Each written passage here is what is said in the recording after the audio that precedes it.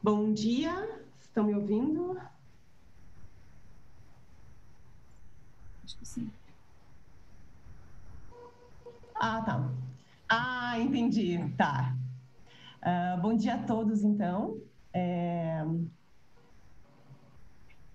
Eu sou a Simone Nardinvez, acho que vocês não me conheciam ainda, sou pós-doc no PPG da Biomol. Hoje, então, a gente vai receber no nosso seminário, a professora Andréia está em aula, por isso que eu vim substituí-la. Nós vamos receber o professor Attila Gácser, da Universidade de Szeged, eu espero ter pronunciado certinho, pelo menos parecido, da Hungria, por isso nosso seminário também é mais cedo, às 10 horas da manhã, né, pela diferença de fuso horário. Eu lembro a vocês, então, para subscrever o nosso canal, para a gente continuar existindo na plataforma do YouTube, e lembrar que as perguntas, então, podem ser deixadas no nosso chat, em português ou em inglês. E agora eu passo a palavra para a professora Ana Amélia, que vai fazer a introdução do professor Attila em inglês. Bom dia a todos. Our speaker today is an associate professor at the Department of Microbiology of University of Szeged, Hungary, where he is the head of the Embo Candida Research Group. He has several cooperation with Brazilian research, and he was visiting professor at Federal University of Rio de Janeiro, here in Brazil. In the beginning of the century, he gained his PhD at University of Szeged, working on Cryptococcus hungaricus. His first postdoctoral training was at the University of Hamburg, Germany, as a Marie Curie Fellow. He studied the opportunist fungal human pathogen Candida species. In 2005, he joined the Professor Joshua Nozanchuk Laboratory at Einstein College of Medicine in New York as a Fulbright Scholar Program Fellow. He investigates the virulence and pathogenesis of fungal pathogens as Histoplasma capsulatum, Cryptococcus neoformans, and the Candida parapsilosis. After 3 years, he returned to Hungary with the support of Embo installation grant. Nowadays, his laboratory focuses on the development of tools for genetic manipulation of Candida parapsilosis and the study of Candida virulence and pathogenesis, host immune response, and of fungal infections. At least, but equally important, he is a great artist with beautiful paintings, and his father makes the best palinka in the world. So let me introduce you, Dr. Attila Gácser. Thank you very much for this very nice introduction. So, just a minute. Yes. So I would like to thank the organizers, especially to Professor Ana Amélia Bocca, for this invitation and for this absolute unique opportunity to share with you some results that we recently gained in my laboratory regarding the anti-Candida immunity. So first, let me introduce a little bit the fungal infections and especially focus on invasive fungal infections. And I always start my presentations with this slide because I think it's generally not recognized well enough how important fungal infections can be. So just start with the mortality rate. It is actually almost equal than malaria and tuberculosis together, but also it's comparable to the loss caused by the breast cancer. Candida species alone, more than 750,000 life-threatening infection causing annually. And you know, since the medical therapies are improving dramatically in the last couple of decades, a lot more immune-compromised patients are actually survives very severe diseases. That is why fungal infections become more and more prevalent in ICUs and also in general hospitals, because nowadays we are able to do organ transplantation, we do chemotherapy to cure or try to cure cancer and so on, which all of these therapies are actually causing immune suppression. And this is opening the door for these microbes to infect our body. The Candida mortality, the Candida infections mortality is also extremely high. It can be as high as 70%. Altogether, there are more than 170 different Candida species, but fortunately, there are only, let's say, hands full which are causing real disease in humans. And these 5 species that I listed here, they are the major ones: Candida albicans, Candida parapsilosis, Glabrata tropicalis, and cruzae. Candida species can have different forms if you look at them in the microscope. So the one is the so-called yeast form. As you can see here, this is the round cell shape. This is very common. And also they can form elongated blastospores. This is actually the pseudohyphae form. And they also can form a true hyphae. I would like to focus a little bit on Candida parapsilosis, why we think it's an important pathogen and what are the biological features that makes this particular organism really interesting for us. For example, parapsilosis is a normal commensal of human skin, but is able to cause serious conditions in immune-compromised patients. And there is actually a very common mistake, even in the field, that Candida albicans, which is the most relevant Candida species that is causing disease, is not a normal commensal of the human skin. So this is a big difference between these 2 species. And they have also differences in the, let's say, preferences of patients. So parapsilosis is the second most frequent cause of candidemia if you look at, in general, the patients group. But if you look at under the age of 18 patients, then parapsilosis can be a leader, especially in low birth weight neonates. So somehow the immune response is different to these 2 organisms, at least these clinical facts suggest that. So what are the antifungal therapies today? So as I mentioned, immune suppressed patients are in a high risk group. What are immune suppression? For example, leukemia, AIDS, or steroid treatments, chemotherapy, neutropenia are belonging to this. So these risk factors are together that they open the door for infection, for example, Candida, and you will get an invasive mycosis. So one therapy option is doing antifungal treatment, but you have to know that antifungal resistance are developing more and more frequently in many different fungal species. So the scientists and also physicians are looking for other options to treat invasive mycosis. And immune therapy can be an option. Some therapy development are ongoing already. For example, the cytokine therapy or antibody therapy, or for example, the T-cell transfer can be a promising antifungal treatment. But to be able to develop such type of immune therapy, you have to understand the immune response against these pathogens. And we have actually a quite large number of data about sensing and immune response to Candida albicans. You can see here the so-called PRRs, the pattern recognition receptors, which are responsible to recognize the so-called PAMPs, the pathogen-associated molecular patterns.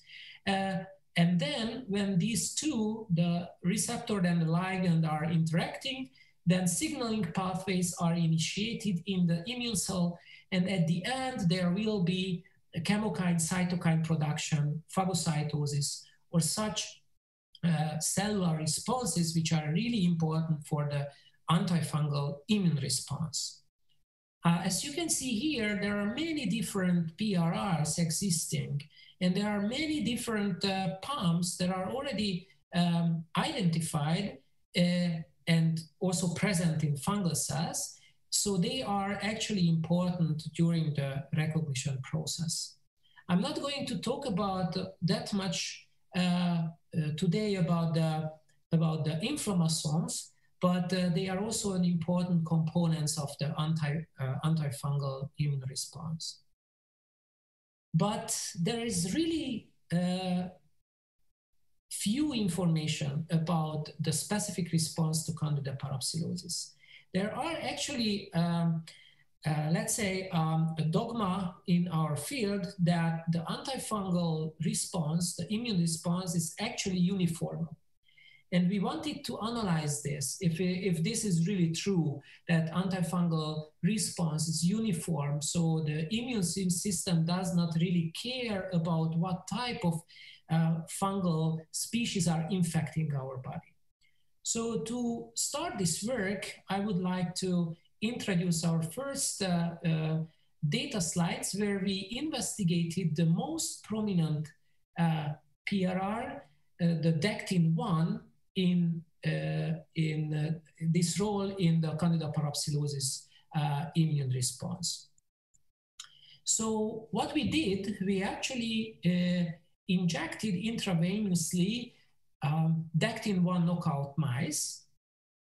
And okay, the first slide is just showing you the wild type situation. So this is a wild type mouse. We inject them with Candida parapsilosis, and if you look at the days, then you see that is a significant reduction of the fungal burden in different organs such as kidney, liver, spleen, and brain. So that is suggesting that the wild type mice is actually able to handle the Candida parapsilosis infection. So eventually these animals will be healed after a while.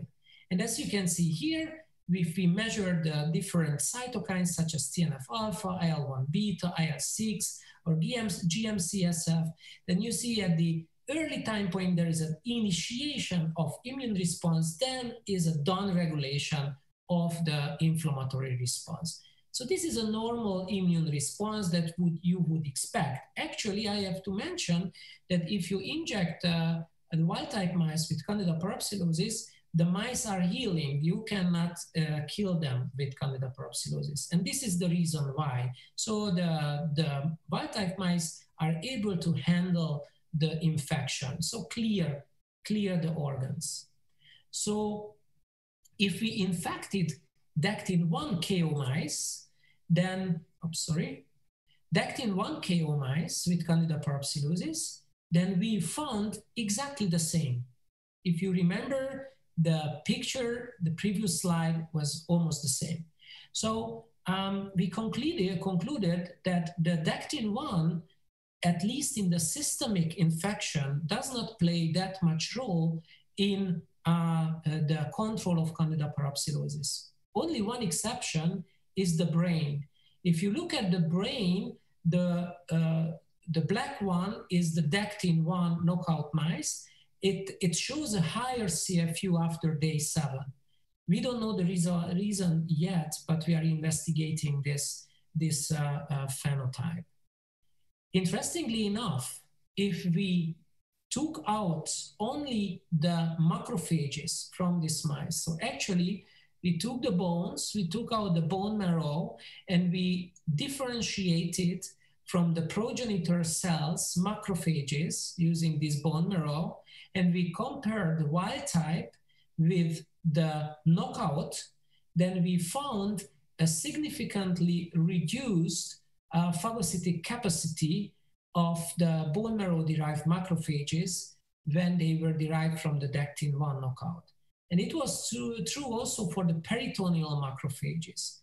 why we are using two types of macrophages from the same animal? Because they have several different behaviors. So these bone marrow-derived macrophages produce different cytokines and a little bit different level than peritoneal macrophages.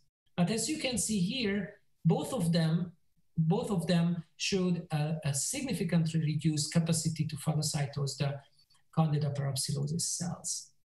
So that was actually the initiating point where we asked, okay, then if Dactin-1 is showing no response in vivo or no role in vivo, but has a very strong phenotype in vitro, what can be the reason for that? And we just summarized all of the data that we have about this question. So our laboratory showed previously that if you block the Dactin-1 recognition, that you have a reduced TNF-alpha production in macrophages. We also showed that Dactin-1 knockout mice survive as good as wild types, and it has been also described by Neil Gough's lab recently. And we also had some evidence from 2017 from our own lab that if you use a Syk inhibitor in different macrophage populations, then you will have a reduced IL-1 beta production. But we do not have any information about CARD9 in Candida parapsilosis immunity. But you might ask, why CARD9 and why Syk? So I try to answer this. This is a quite busy slide and a little bit scary, especially because some words are in Hungarian. So, but I will explain this, so don't worry, you don't need to learn Hungarian, especially not in 20 minutes. So why Syk and why CARD9? So if you look at this picture, then you will realize immediately that Syk is playing, this is a tyrosine kinase, and it plays an absolute central role in the antifungal immunity. So it has been shown that Dactin-1, Dactin-2, Dactin-3, and Minkle can signal through Syk kinase. I have to mention that Dactin-1 has an alternative possibility to signal without the direct contact with to Syk, but I'm not going to talk about that pathway today. But as you can see here, many PRRs are signaling through Syk, and additionally to this, CARD9, which is an adductor molecule, can also regulate cytokine and chemokine production via PKC delta and so-called WAV proteins. But CARD9 can also play an important role in the inflammasome assembly. So this picture is actually showing you that these two molecules are playing a very important role in the antifungal immunity, and that's why we were interested how they actually modulate the specific response against Candida parapsilosis. So the question is really obvious, but the tools how you can answer this question is not that easy. And why is that? So knocking out a Syk is a very difficult problem, because Syk plays not only role in many different immune response, but is a key element of the development of the mouse body. So you cannot knock out a gene which codes the Syk in the mouse and just use that, because it's lethal. It's the fetus is not going to survive. So the only way to generate a Syk knockout is generating a so-called chimeric mouse. So what they do is actually they take the Syk minus fetus and then they are transplanting the liver of this embryo to lethally irradiated adult mice. So what is going to happen? This adult mice is completely cleared. They do not have any wild-type hematopoietic cells. And this fetal liver is going to produce the Syk minus hematopoietic cells. So what is happening? This chimeric mouse will have only Syk minus hematopoietic cells, but other organs and other tissues still have the Syk. That's why they can survive. The CARD9 is not that difficult, but because we wanted to compare these two models, that's why Attila Gácser, who is a great Hungarian scientist, also generated for us CARD9 chimeric mice. So they were like exactly, they went through exactly the same procedure. So we have Syk and CARD9 chimeric mice in this experiment. So the first question was how Syk and CARD9 influences the key function of the immune recognition, and this is actually the NF-kappa B translocation. You probably heard about that NF-kappa B is a transcription factor which regulates cytokine and chemokine production, besides many other immune function. But this is a key point. This is a key regulator during the immune response. So what we did, we took the bone marrow-derived macrophages from both the Syk and CARD9 chimeric mouse, and we compared the NF-kappa B translocation from the cytoplasm to the nucleus. So we use the imaging flow cytometry technique. You can see it here. Here is the nucleus, it's red. And we also labeled the P65 unit of the NF-kappa B, and this is green. And if you use a double channel, then you see that the cytoplasmic localization of the P65 subunit. If the translocation happens, then these two signals translocate, and you will see this yellowish color in the flow cytometer. So the machine is able to measure many thousands of cells. So we have a very strong statistically relevant information about the NF-kappa B translocation. So as you can see here, these are the Candida parapsilosis isolates, and this is a positive control, which is LPS. This is the lipopolysaccharide from bacterial cell. So as you can see here, all cases, in the case of Syk and also in CARD9, the NF-kappa B translocation were significantly lower in the absence of Syk or CARD9. So the question is that if this is a key point during cytokine production, then how the cytokine production is actually altered. To answer this question, we first use the proteome profiler. This is a very simple technique. You have a membrane, and the membrane contains different cytokines. This is dotted on this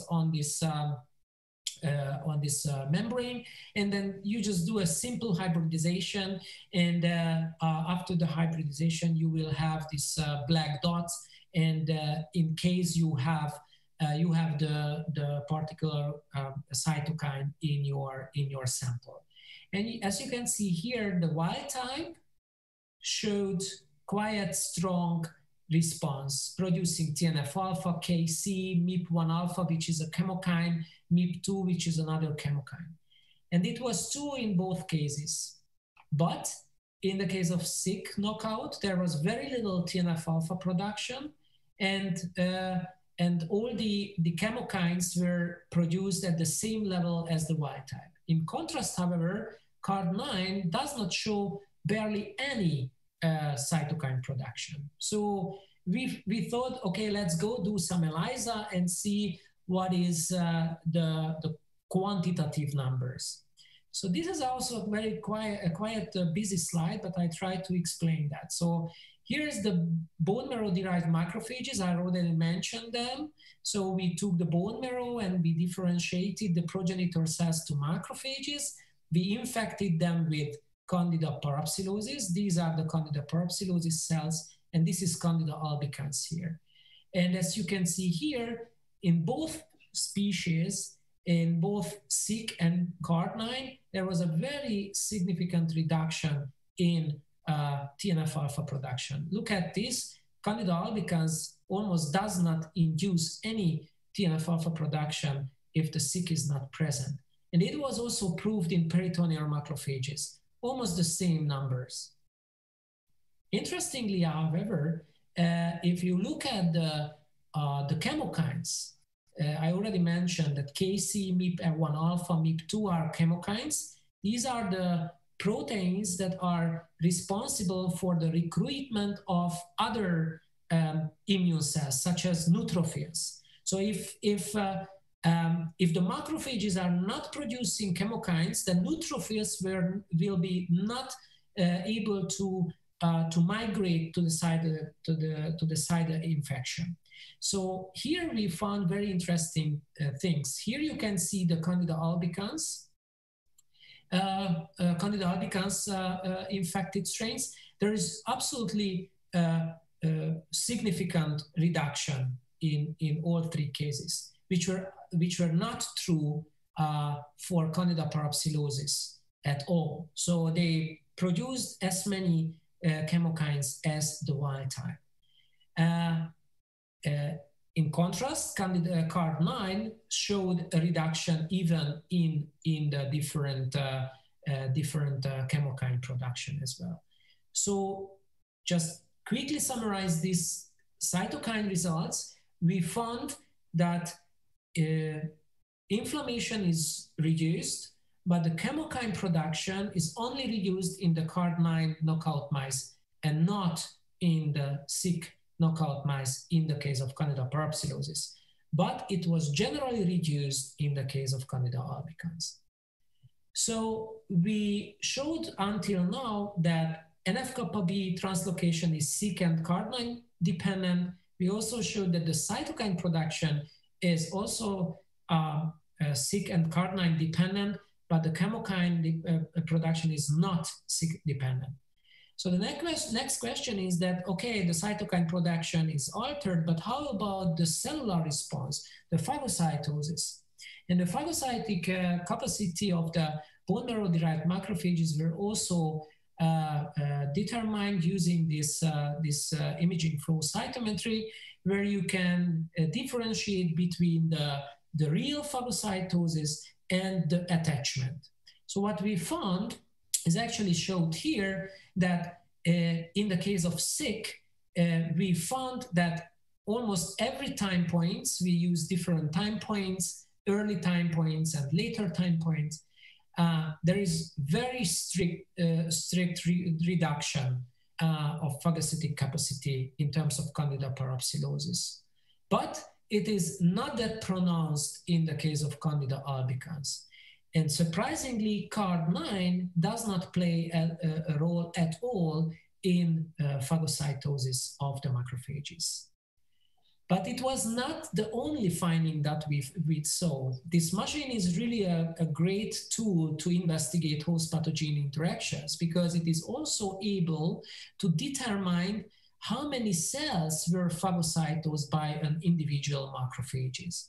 So these bars are representing the number of the macrophages which are phagocytosed a certain number of fungal cells. So for example, this population here phagocytosed more than 15 yeast cells.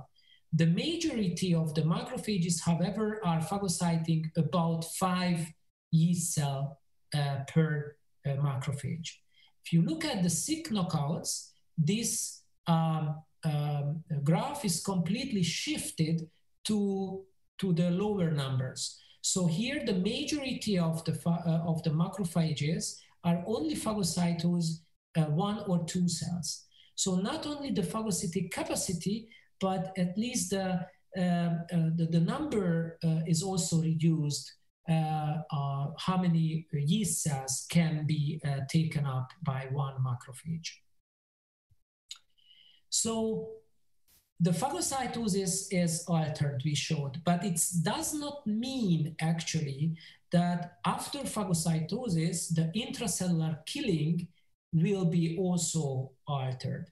So to measure that, we used a very smart technique. This is a pH Rodo stain. How it works, I'm going to show you. So it works, this is a dye, a fluorescent dye. So we label our cells with this pH Rodo stain, and and this is not fluorescence in the normal pH. After phagocytosis, as you all know, the phagosome is going to fuse with lysosomes, and this phagolysosomal fusion causes a drop of pH in this phagolysosome. This lower pH, however, is also changing the fluorescence behavior of this dye. So inside the cell, they are going to show a fluorescent signal. So as you can see here, this is a not acidic signal, and you see here the acidic signal, which is more yellow. Using this technique, we determine that Syk knockout macrophages are less efficient to kill the cells inside the macrophage. So what we show here, they take up less cells, and once they took up the cells, they are less efficient to kill them. And this is only true for Syk and not true for CARD9. So we also determined the killing efficiency with another technique. This is a very classical technique. We just determined the CFU, the colony forming unit, after phagocytosis. So you put together the macrophages and the yeast cell. After co-incubation, you just plate them and you count and compare to the control where you do not have any macrophage. And then what we found was exactly the same as in the flow cytometric measurements. There were a reduction in the case of Syk knockouts. So that was the in vitro experiment. So after that, we decided to do in vivo experiments, and we expected actually a very strong phenotype since there was altered cytokine production, phagocytosis, intracellular killing, and so on. And it was actually completely true in the case of Candida albicans. So once we use the Candida albicans as an infection agent, then you can see immediately that Syk knockouts are dying really quickly after, after 2 days. And it was true for CARD9. After 4 days, all the CARD9 knockout mice were dead. So Candida albicans response, immune response is really dependent on Syk and CARD9. But if we used Candida parapsilosis as an infection agent, there was absolutely no difference, or let's say a very slight difference. So physically the mice look the same. Once we analyzed the colony forming units in different organs like spleen, liver, and kidney, then you saw there is a slight increase, but not as high as in the case of Candida albicans. So here you can see it's like 3 orders higher, the CFU. So this kidney is really full with Candida cells. And as you can see here in the macroscopic picture, this is Candida albicans infected Syk chimera. So you can see actually lesions, macroscopic lesions full with fungal cells. And it is completely absent in the case of Candida parapsilosis. And very similar effect in the case of CARD9 knockout mice. Parapsilosis is showing a slight increase and only in the spleen, not even the kidney. And you have to know that kidney is actually the first or the primary target of of infection in mouse. And it is also very well represented in the case of Candida albicans, again, a huge increase in the CFU in the kidneys, the CARD9 knockout kidneys. And here, not as prominent as in the case of the Syk knockouts, but here you can see also huge macroscopic fungal plaques all around the kidney, which is absolutely not present in the case of Candida parapsilosis or the wild type chimeric controls. And it was also shown in the histopathology. So this is the wild type, very nice healthy tissue. And this is the Syk knockout. In the case of Candida parapsilosis, you see almost no alteration. In the case of Candida albicans, however, you see a lot of fungal hyphae invading into the tissue. And this was also true for the CARD9 with a lot of infiltrating immune cells as well. So we wanted to know why is that, what is happening in the kidney, and we used the tissue lysates and measured IL-1 beta in the tissue lysates. And you can see here that in the case of Candida albicans, we have an extremely high IL-1 beta production in the Syk knockout infected mice. You might ask, where from are coming this huge inflammation? Since I already showed that macrophages are not producing cytokines, neither TNF-alpha or other cytokines. So we believe the source of this IL-1 beta is actually non-hematopoietic origin, but we have no evidence yet, since they are the hematopoietic cells are altered in production of different cytokines. But the conclusion is important because we see that the uncontrolled fungal proliferation is actually causing an uncontrolled inflammation, and probably the cause of death is because of this uncontrolled inflammation in this Syk and CARD9 knockout mice. So we were happy, but after a while, I was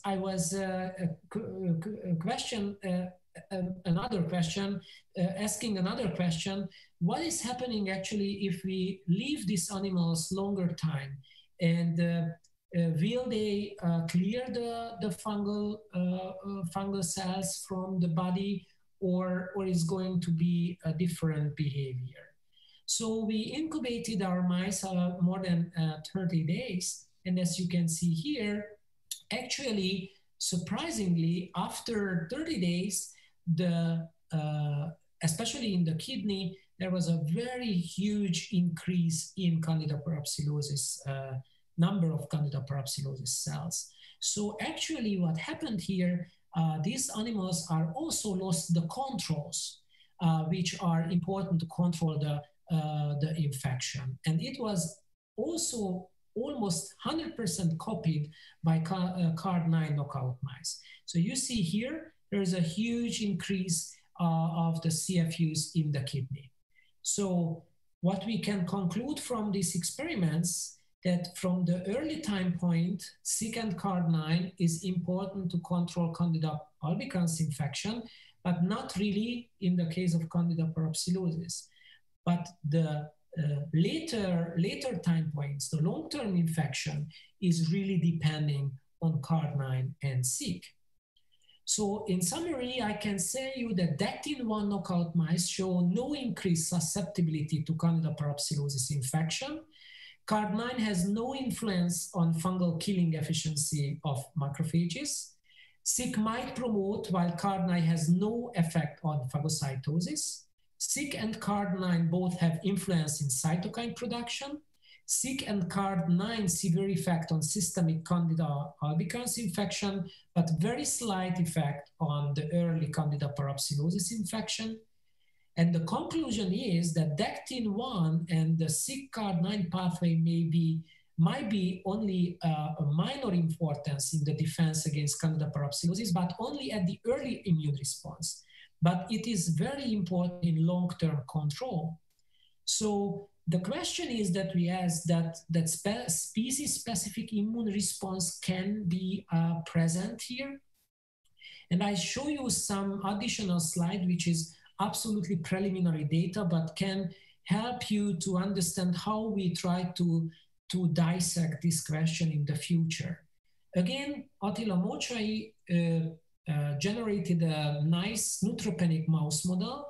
This is a genetically modified neutropenic mouse model, which is not generated using antibodies or any other chemicals. So this gene, the so-called MCL1, is knocked out in this mouse. And what is happening, this gene product is absolutely essential for the migration of neutrophils from the bone marrow to the peripheral immune organs. So as you can see here, this mice does not have any circulating neutrophils at all. So they do not have any neutrophils in the blood. However, they have a normal number of monocytes and normal number of B cells and T cells. So this is an excellent model to look at the neutropenia as a model in our hand. So why we use the neutropenic model? The first reason was because we saw actually no alteration in the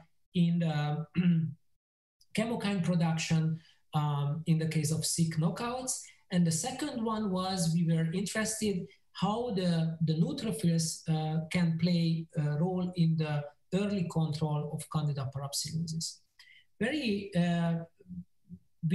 So the first control experiment, what we did, we infected this neutropenic model with bacteria and Candida albicans. And as you can see here, these animals were extremely sensitive to Candida albicans and also aureus infection. So they died within a couple of hours. So as you can see here, it was expected without neutrophils, there is no strong immune response, so they are susceptible. But look at what we got with Candida parapsilosis. So there is almost no effect. Losing all neutrophils, there is absolutely no effect. Even more interestingly, if you look at the brain, there is a reduction of CFU in the brain in this neutropenic mouse. The reason why is that we don't know yet, but it is showing us that innate immune response is probably not the key element against Candida parapsilosis infections, because nor dectin-1 nor neutropenia is, lack of dectin-1 and neutropenia is absolutely not a predisposing effect for Candida parapsilosis infections. So then we wanted to know if this is not the innate immune response, then probably it's the adaptive one. So we use SCID mice, which is a mice which does not have B and T cells. So this is the model for the severe combined immune deficiency disease.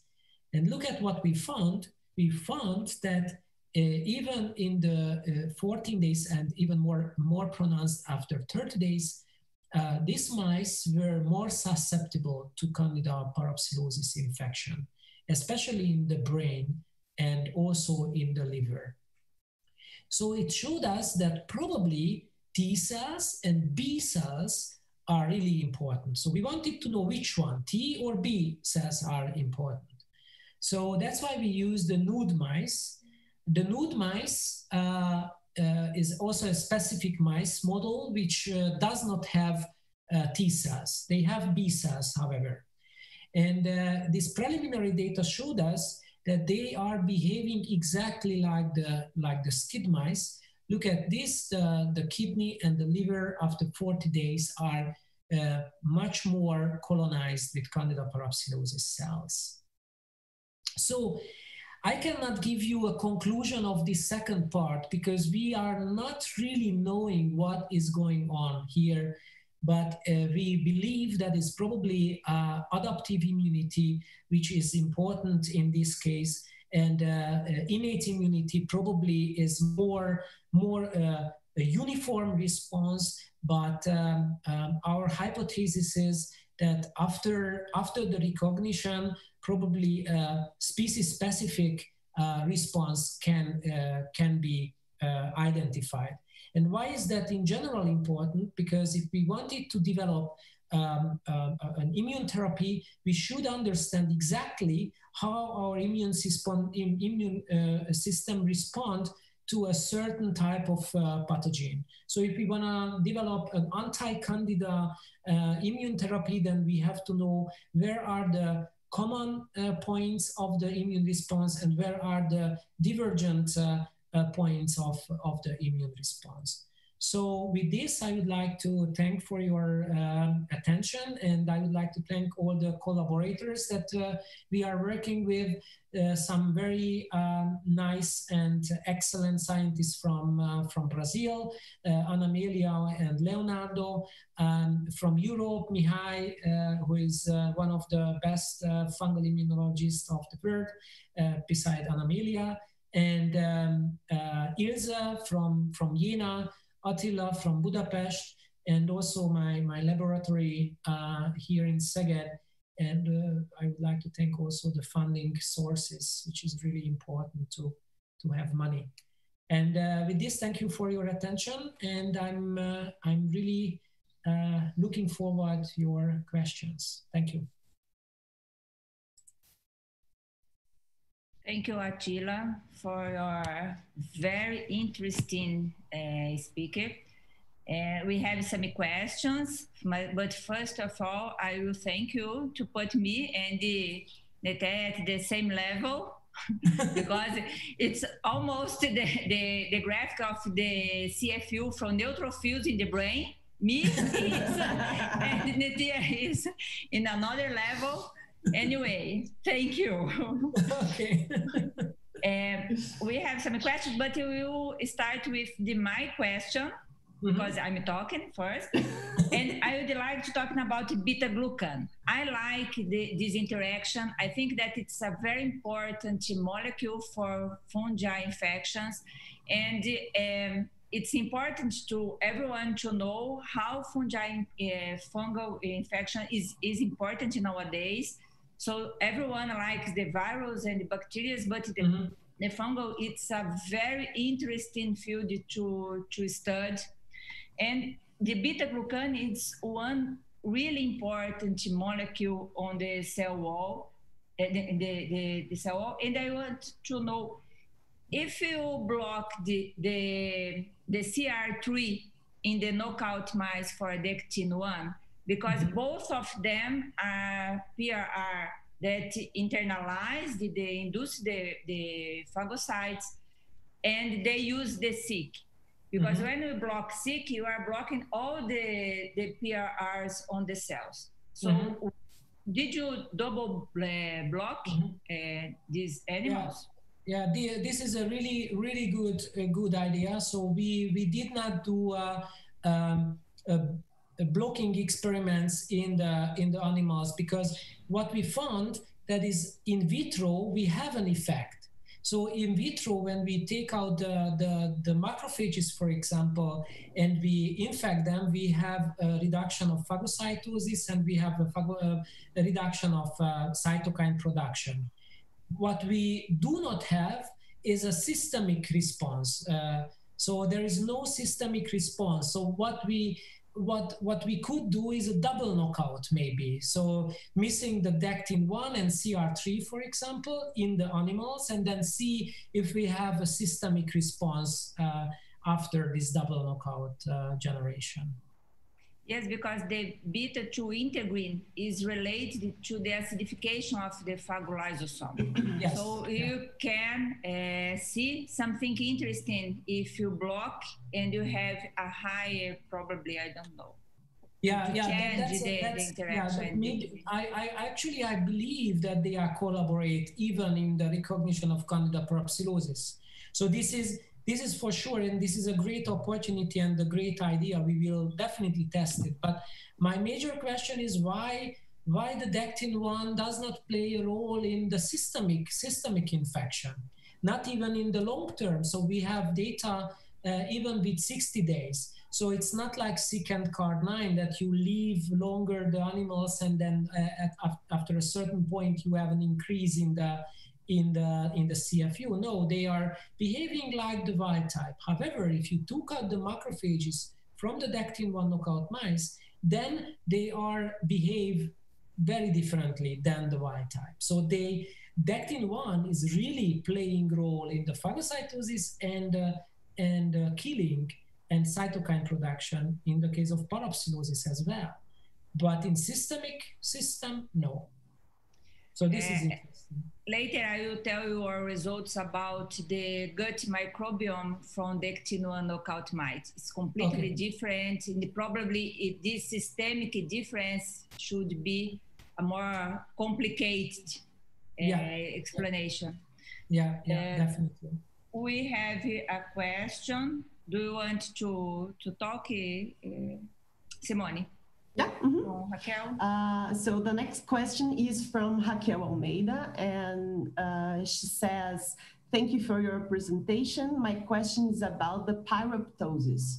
Mm-hmm. Did you check if Dectin-1 through Syk or CARD9 activation could induce or inhibit gasdermin D? Okay, so not in this study. We investigated pyroptosis in another study where we used the THP1 cells, THP1 cells which were activated with PMA, so they were actually differentiated to matured macrophages. And what we saw in that study, that if you block Syk and also CARD9, then you have an alteration of pyroptosis. I might have actually a slide for that, if I'm not putting that somewhere. Just a second, because that probably will be more. Just a second. Okay. Yes. So, no, maybe I cannot share this. So what we found is actually Syk plays an essential role in the inflammasome activation, and also CARD9. But in the case of pyroptosis, we found controversial results. Syk were absolutely essential for pyroptotic mechanisms, but not CARD9, and that really surprised us. I cannot explain that, but once we blocked when we use cytokalasin D, for example, then we found interesting phenotypes, which is somehow between apoptosis and pyroptosis. So we were not sure what is happening in these macrophages. Really, did not follow that path really in details. But just make a short answer. CARD9 seem to be involved in the pyroptosis, at least in our hand. Oh, sorry, Syk seem to be involved in the pyroptosis, but not CARD9. And this is somehow really weird, I know. But we did not check this phenotype in the mouse model, and nor in the in vitro model where we used it in our in vitro experiments. Okay. Attila, I think that the brain results is really interesting, because yes, I didn't know that the candida could induce the brain infection. Do you think that the neutrophil is working like a Trojan horse? Oh yeah. So actually, it's exactly what I think, that they can work as a Trojan horse, or can have other effect, somehow helping the fungal cells going through the blood-brain barrier, or somehow Dectin-1 is, because we found it in the Dectin-1 knockout mice as well, that there is an increased CFU. So somehow Dectin-1 can have some effect there. And also the neutropenic mice show the difference in the brain. So blood-brain barrier and fungal infections are really a hot topic. I have no evidence to show you that is really a Trojan horse. We actually don't know how they cross the blood-brain barrier. It is a transcytosis, or they are just go through to the tight junctions, or there is a Trojan horse effect, like immune cells is taking up the cells and going through the blood-brain barrier. So we have actually no idea about that point yet. Did you carry out some experiments using neutrophils to see its function, like the phagocytosis, acidification of the phagolysosome, as you did for macrophage, to know if the neutrophil that from a chimeric Syk mice have some functions that is not working very well? No, we did not analyze the neutrophils yet, and why? Because I did not show you the results, but when we stained the tissues with immunochemistry, and we used the CD86 and MPO markers, then we did not see any infiltration on macrophages, neutrophils at the early infection points.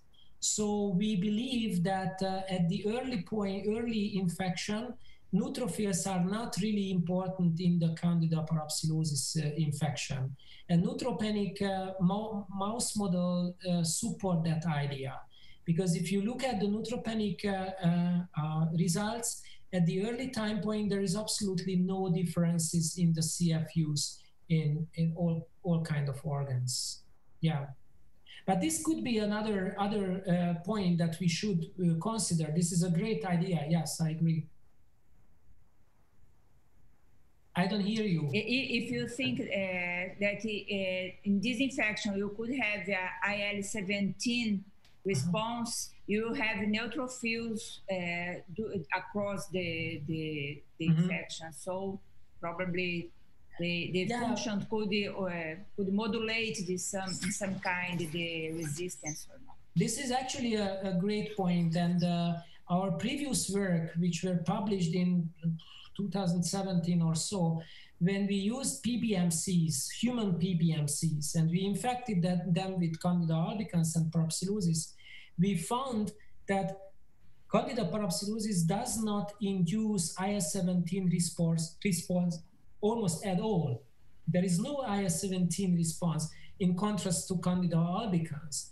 So that could be the bridge between the innate and the adaptive response. Yeah.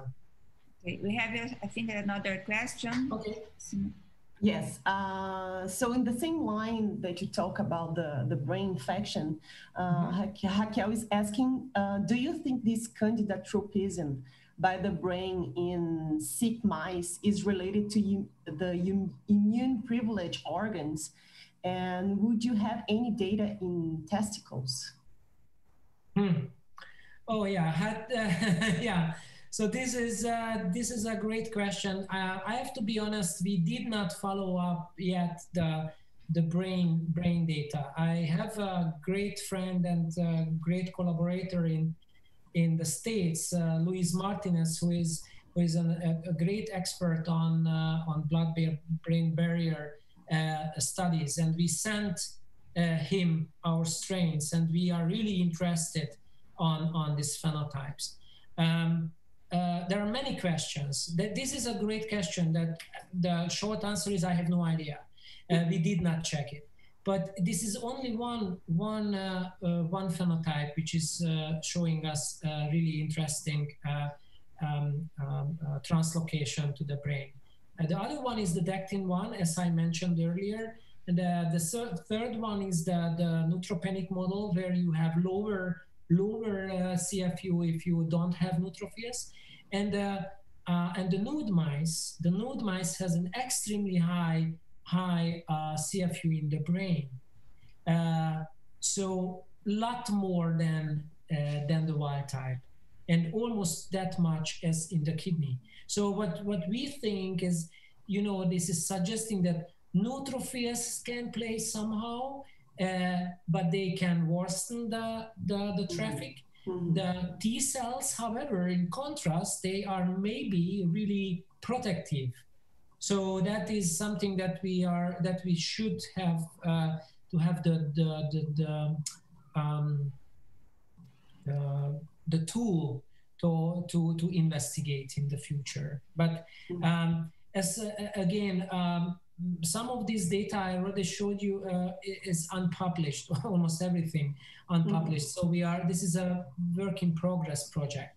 So I just wanted to show you that is something really interesting differences between different species. Okay, and Jivagri is asking do you have similar studies with dectin-2 knockout mice, or if you think to do or Minkel or something like that. Yeah. So we do not have these mice in my laboratory. Actually, one of the collaboration between our laboratory and Anna Milia's laboratories originally was thought to dissect these questions, TLR4, TLR2, dectin-2, and so on. So we do not have data about that. What we know, and we blocked all of these PRRs in vitro experiments on wild-type macrophages. But my fear is that even if you have an effect in vitro, then it does not mean that it's an essential component in vivo, as it has been shown with dectin-1. I also know unpublished data from Mihai Netea's lab that they tried dectin-1 knockout mice and infected it with Candida parapsilosis, and they did not see any alterations. I'm not aware of any other studies using Minkel knockouts or other type of lectins or PRR knockouts. Okay. Stitch, Attila, thank you very much to present your work here. It was a pleasure for us. It's a pleasure for me to see you again and talk with you. Thank you. And then thank you very much. I hope the students enjoy a lot. And I hope so. Leo sent a message talking that your talk was very nice to enjoy. Okay, thank you very much. I hope that I can see you soon in Brazil, because I really miss Brazil. Yes, I'm half Brazilian now. I hope in the next year we have our grants to bring research, and you are in my list. You are the top of my list for the next print. I don't know if you still getting this money, but you are the next one, because now university did a cooperation with Hungary, so we can bring you. It was the problem for the first step of the print program, but now this was fixed. So I think that probably in 2021 or the other year you will visit us. Good. Okay. After the pandemic, hopefully we will survive. Okay. Thank you very much. Okay, thank you very much. Thank you. Thank you, Professor. Bye-bye. Great discussion. Bye. Thank you. Bye-bye. Bye bye. Obrigado para os alunos que assistiram ao nosso seminário. Uma boa tarde.